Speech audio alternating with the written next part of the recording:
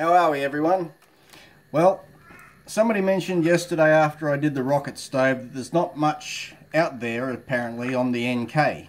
So after doing the rocket stove, I thought food prep. We've really got to, I've got the backup of the NK or the SK if we need it, but I don't think that we're going to have any problems. And I have to say that the Sportsman blade, I was talking to William today, the Sportsman blade that I got off William in the AEBL, I use this without a lie almost every day in the kitchen.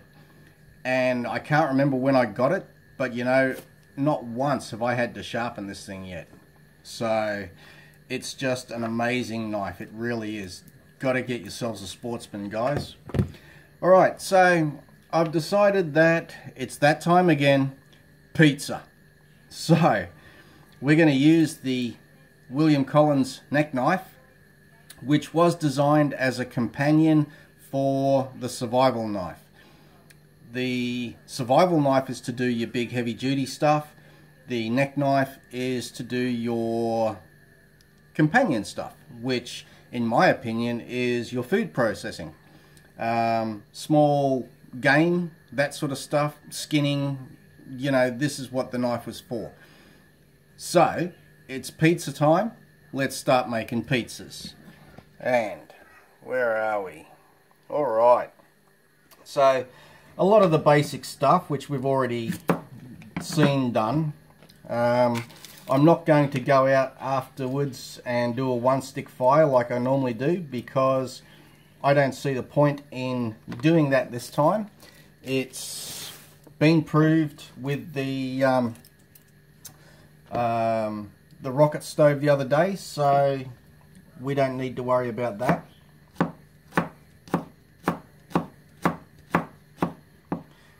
It actually slides just like the big one, but I like these grinds that Williams put on the blades. There's two different grinds there, so I'm really interested to see how that's going to come up shortly with doing a few bits. I don't think there's going to be any problems with anything at all that you're doing as far as a pizza topping, but I want to see just how well it does process everything.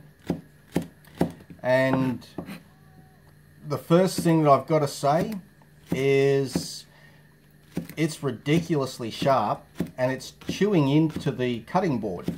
I can feel it slicing into the plastic cutting board. So that is fantastic. Well, not for the cutting board, but it is for everything else. So I'm trying to get the right angle here because it's only a small belly part that we're using, but it does it so well. And it's the double grind on a small blade that makes it feel a little different. Alright, so I'm going to just put these over here, and then I want to see how well it processes the mushrooms, because it should quite easily cut through. I keep dropping the last bit. So it should cut through the, oh wow. Now I've got to say this, if you can see it a little bit better here, the belly on this, where the flat grind is, it doesn't need to be pushed. Like, it's a mushroom, so it's soft. It will just go straight down, and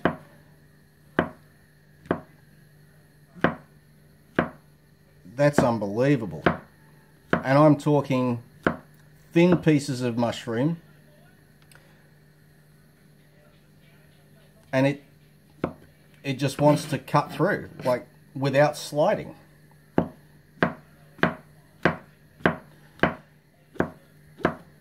That's great.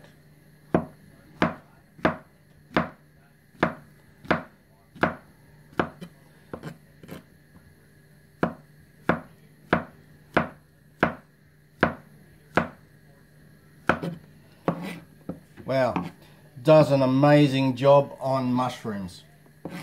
A lot of you have probably thought, yeah, well, nothing big, it's like a boring video. Well, thanks for stopping by.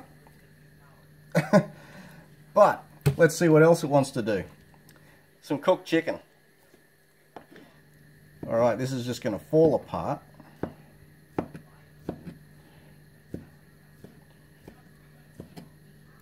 Let's see if I can slice it a bit better.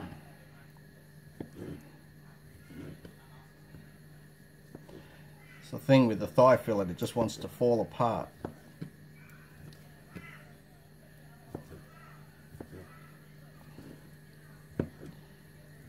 It processes through really well, actually, for a soft meat.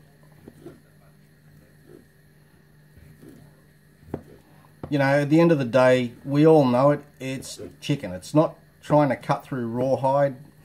I'm only showing you here what I think of the knife and the way it works with what I'm checking it out with. So, chicken, not a problem at all. Okay, so another one of my favorites, got to have pepperoni on a pizza.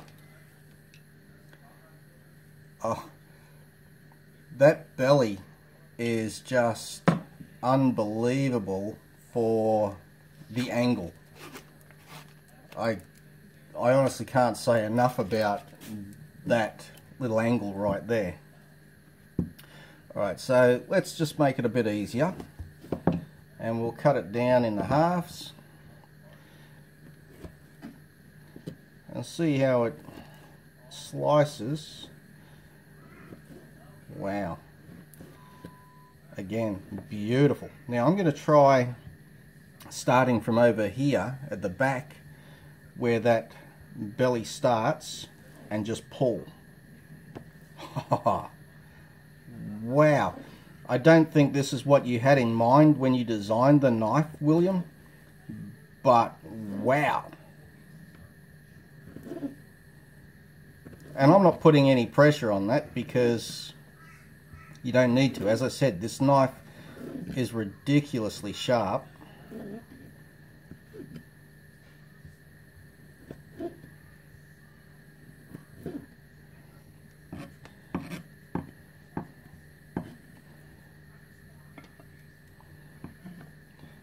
And as you all saw the other day, I cut myself on the SK just by touching the edge.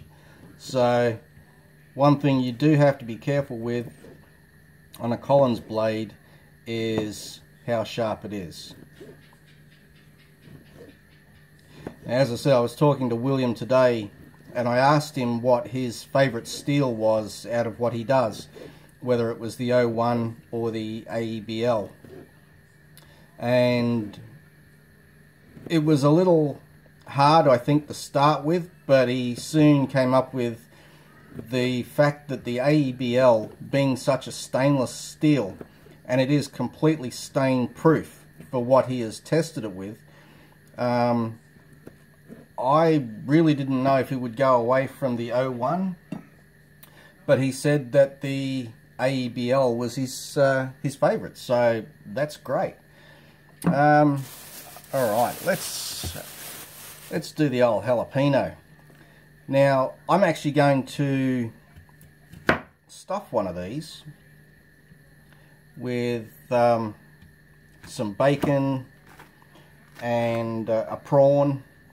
So what I'm going to do is see about just hollowing this out carefully.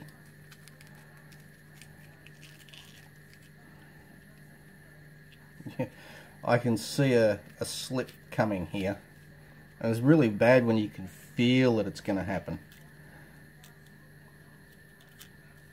Oh, maybe not. There we go.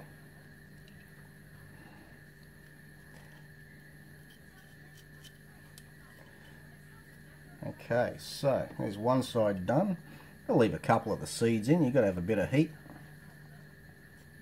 Well, I like the heat of them. but they're jalapenos, so they're not that hot.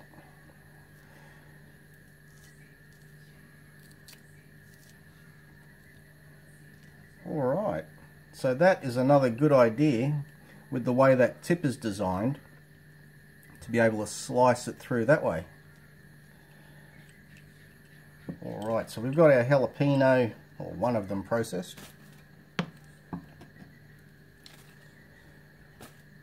Now, a little red chilli for a bit of heat. Where's my chilli?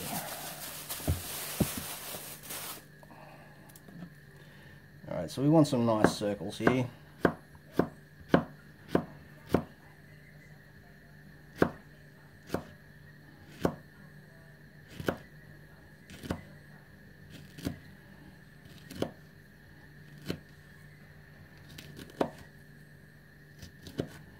Cut through my seeds. You got to have your seeds.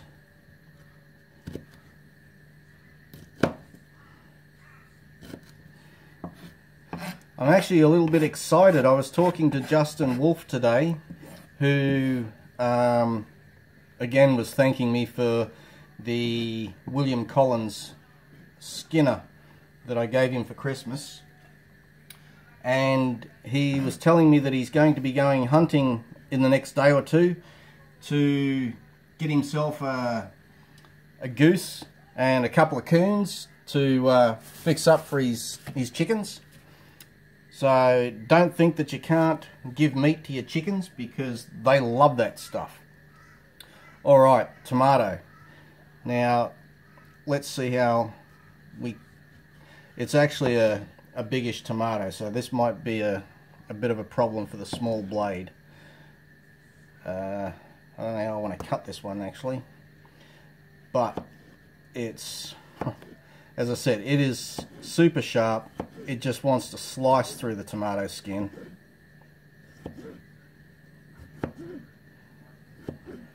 Alright, I'll process that up a little bit later. We'll just get that cut so we knew how it was going to handle it. What else do we have? Oh, that's right, I'll be back in a second. Alright, I forgot the bacon. Can't have a pizza without the bacon, and I think we're just going to do this in the nice long strips. The belly design on this William, I don't know what made you think of this, but either way, just running it straight forward or back, it's hitting the edge on the front and it's hitting the edge here on the back of the belly. So either way, you're cutting beautifully.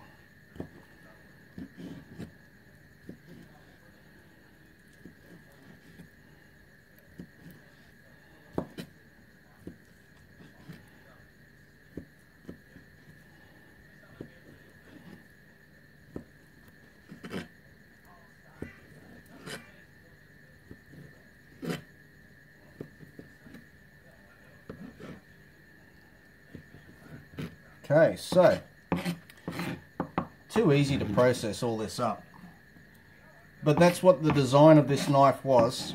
As I said, it was a companion knife to the SK for doing the smaller jobs.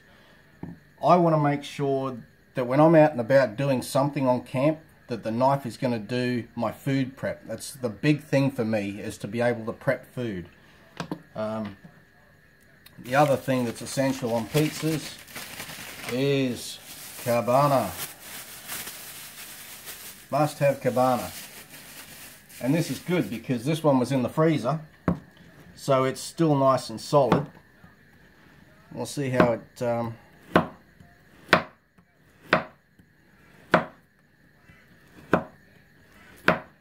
greatest of ease.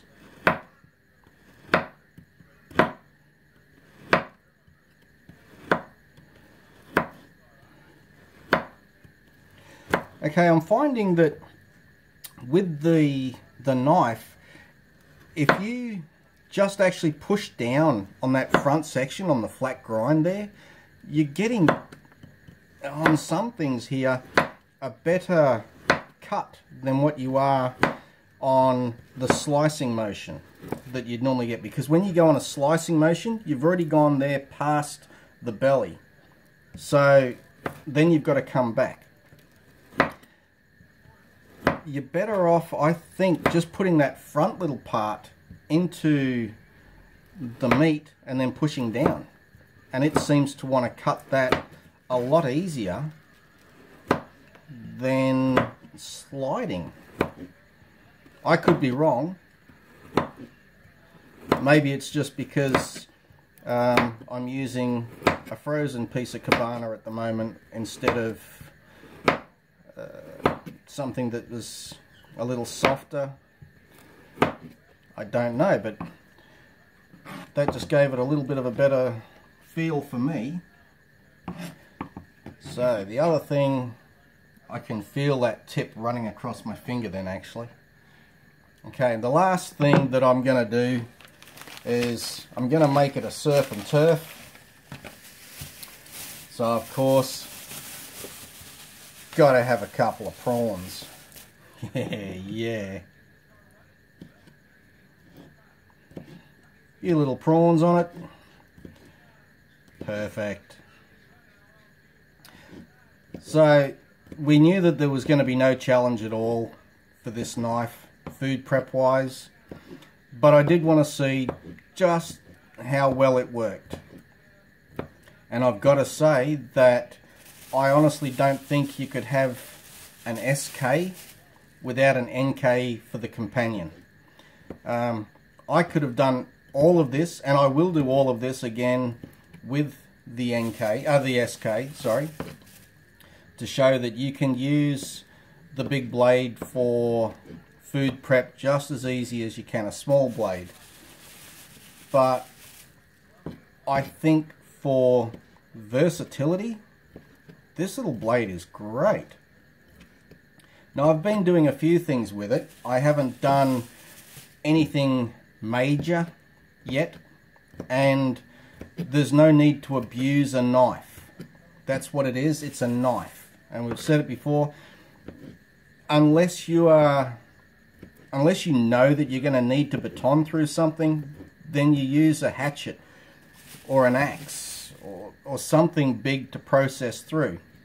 You don't just sit there and baton through trees because you've seen it done. I don't see that there's a need to do that. Some knives, like the other day, I batoned the living hell out of the SK. But that's because that's what that knife was designed for hard use, for survival situations.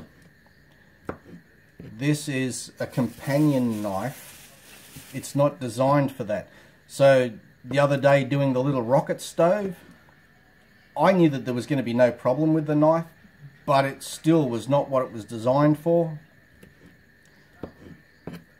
But using it for its design purpose, food prep, this knife is phenomenal. It really is. I would give this, you know, I'm not going to rate anything 10 out of 10 because I think there's room for improvement in anything, whether it's a knife, something that you do, something that somebody else does. You know, there's always room for improvement. But there's not much when it comes to this. Now today, somebody said, "Oh, your knives are really pretty, William." And he said, "No, I don't do pretty." He said, "Oh, sorry, I don't do purty." You might not do purty, but I tell you what, somebody said that his knives, the conversation came up anyway, that William said that his knives aren't perfect because there might be a scratch on it. The handle might be a little bit different to what you would normally expect. And I said to William, "No, William, your knives are perfect. Everyone else is imperfect." That's the way that I describe William Collins knives. They are perfect. It's the other ones that I've got that aren't. I'm going to put a good 8.5, 9 on this knife overall, because I love the size handle that's on it. It feels great in the hand, and it just does an amazing job with food. So, yeah, I highly recommend that if you don't already have one, that I'll bring you up here again. There we go. If you don't already have one of the NKs, order them, because they're no longer a production blade. It would have been great to see these keep going. I think maybe William may end up making them in the new AEBL. If that's the case, then yes, I will end up with one of these in AEBL to go with the SK that I'm ordering in AEBL. Why not? They're an amazing knife. So do yourselves a favor. Get yourselves a William Collins blade, whether it's his SK, the NK, the Sportsman. I have my Master Woodsman being sheathed at the moment. Then the Saner Scout will be arriving in January. Maybe February, I think. So I'm going to keep buying William Collins knives because the quality exceeds other knives. That's just all there is to it. Some people prefer their Essies, their K-bars, their Benchmade. There's so many different brands out there. But personally, my choice is a William Collins knife every time. Take it easy, guys, and I'll see you on the next one. I'm going to go make pizza.